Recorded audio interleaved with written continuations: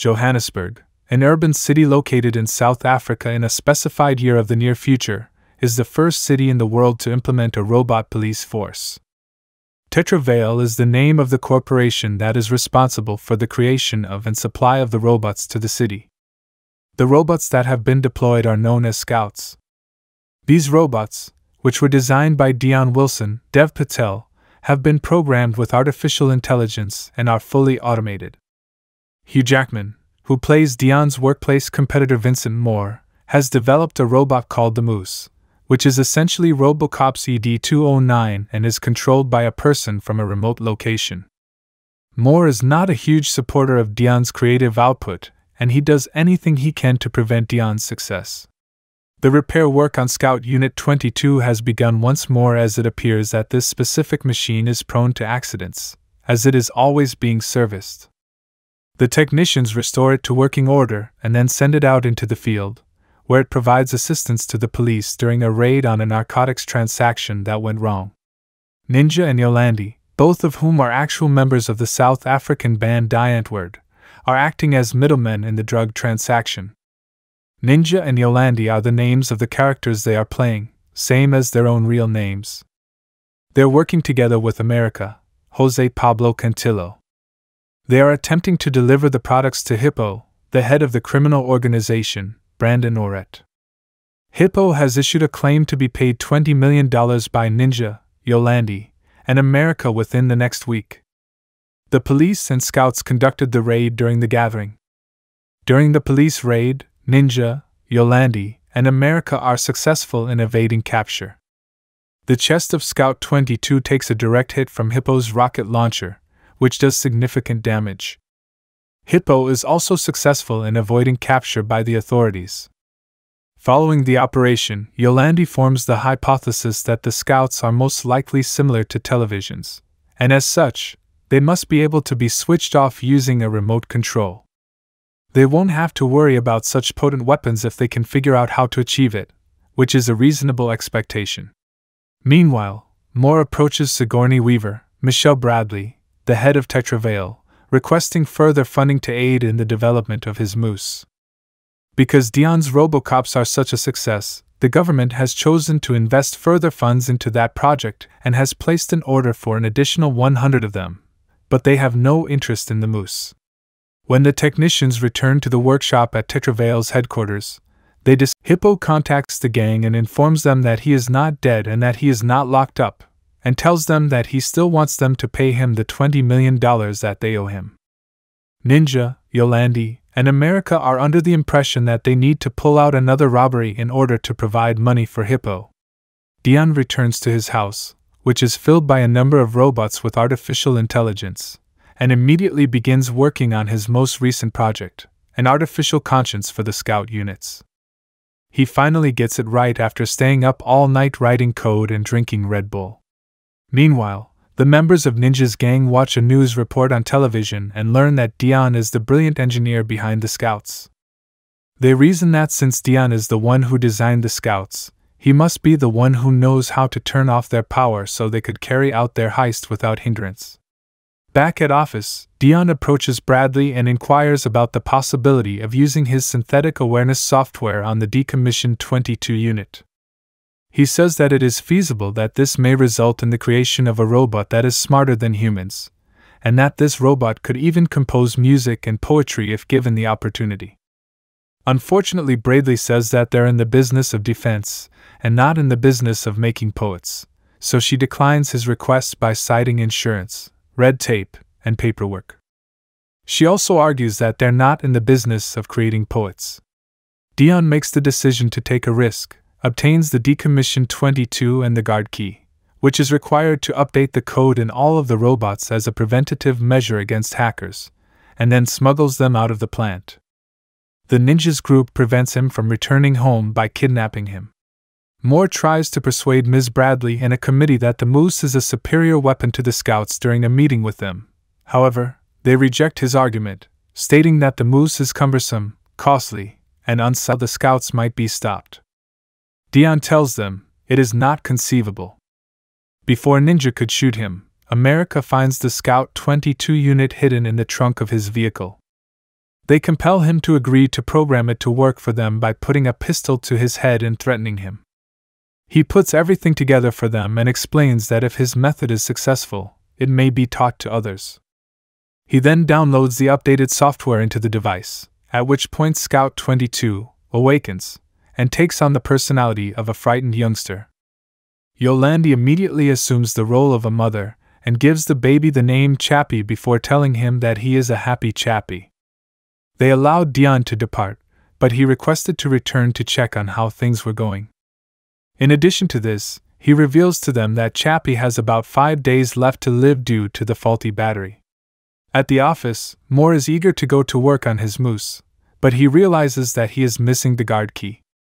His computer informs him that the guard key is already installed in Scout 22, and he is certain that Dion is the one who stole it because he is the only person who has access to Scout 22. The following day, Yolandi and America begin teaching Chappie how to converse and communicate with others.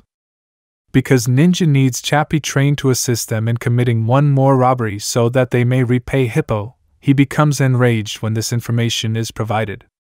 When Ninja first begins teaching Chappie how to fire guns, he quickly becomes exasperated since Chappie is such a slow student. Moore holds his gun to Dion's head at work and orders him to hand up the guard key before he would let him go.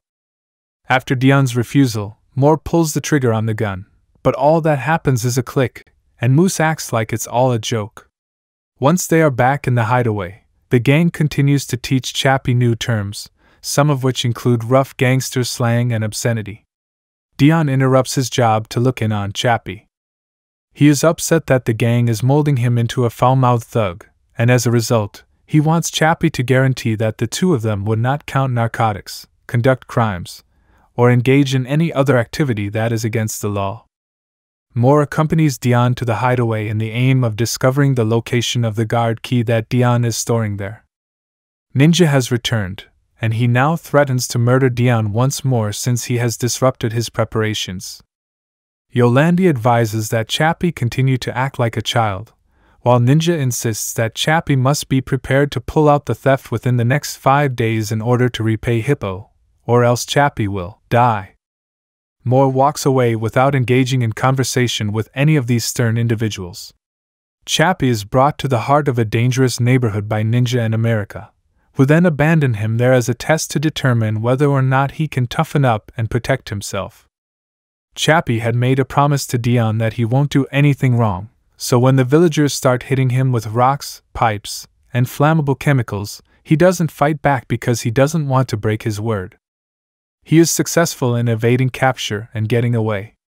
Moore, while riding in a vehicle, pursues the evading Chappie and eventually finds him. Moore uses a piece of electrical equipment shaped like a battering ram to disable Chappie. They put him into the vehicle, chop off one of his arms, and then take the guard key from him. They intended to cut him up into even smaller bits, but Chappie put up a struggle and was able to open the doors and get away from the rear of the moving truck. Moore claims that they are able to release him now since he is handicapped and unable to study anymore due to the fact that he is without the guard key.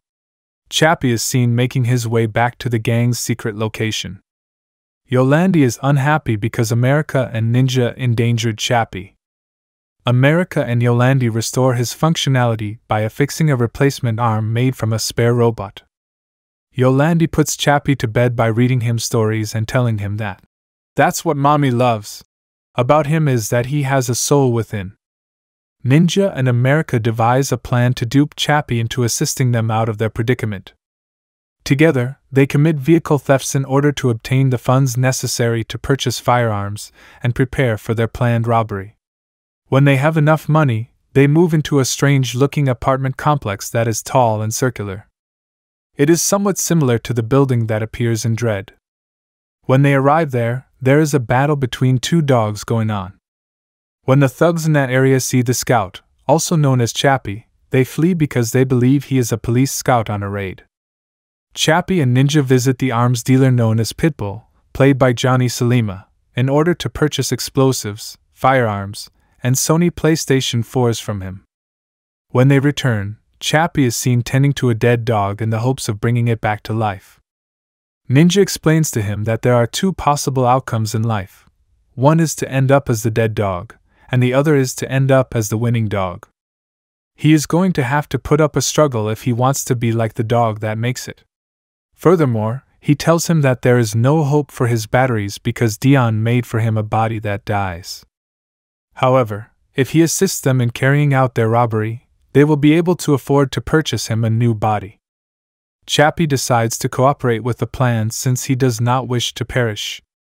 After returning to the gang's base, Dion discovers to his dismay that Chappie has been out engaging in criminal activity with Ninja and America. Yolandi warns him that he should leave immediately because Ninja would execute him on the spot if he is found there. Chappie, Ninja, and America return. Dion tries to reason with Chappie while the two of them are alone, but Chappie informs Dion that he is upset because Dion didn't tell him that he was going to die in a few days. Dion and Chappie are left alone. Chappie reveals to Dion that he does not wish to pass away and that he does not want to be separated from Mommy, Yolandi.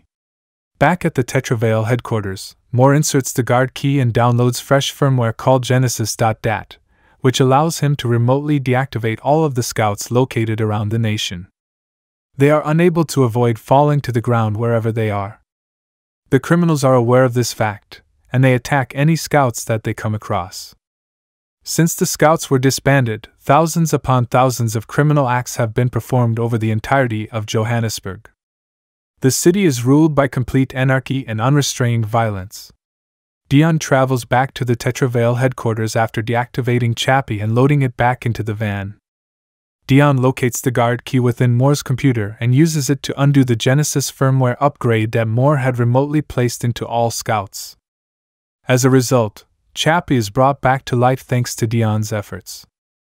Despite this, Chappie is aware that he is going to pass away in a few days, and he expresses a desire to be transplanted into the new robot body that is hanging there. Chappie manages to catch a glimpse of the Moose robot before they are able to flee. Dion reveals that the Moose is controlled by transferring the mind of a human operator into the Moose via a control helmet that is worn by the human. They return to the gang's hideaway after Chappie has successfully stolen the helmet.